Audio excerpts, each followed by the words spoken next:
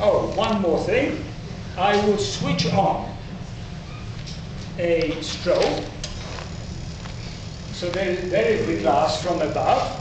And the purpose of that is, because I'm using a strobe, as I get close to resonance, the glass will start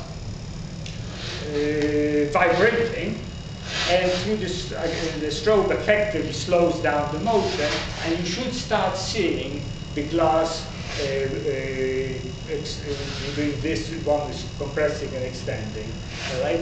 That gives me a clue how close I am to breaking it, because I'm actually seeing the amplitude of vibration.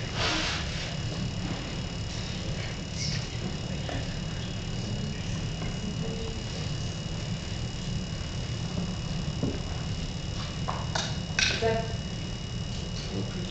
that better when you rather have it? Yeah, maybe that's better. Okay? Maybe easier to see. Moving down.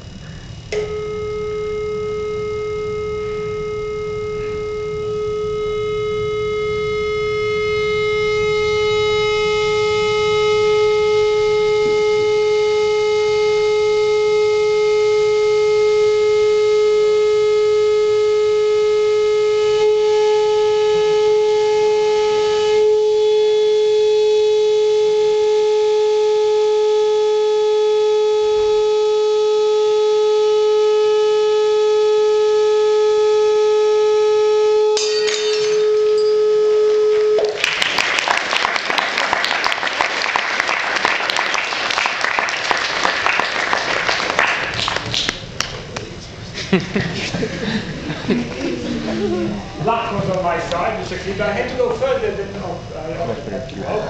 Do it again. Let me tell you what I was doing.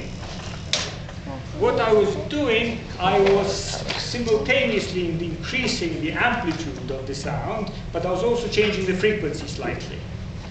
See, trying to adjust it at the resonance frequency. And those were the two motions I was doing, but anyway, we succeeded. Last time I tried such a thing, I had a very interesting glass that shattered exactly into two halves.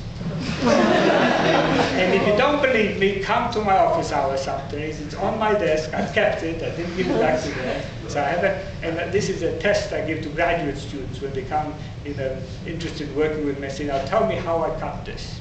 Right? And I'm yet to find a graduate student who will find the tool I use for cutting it. All right, so the one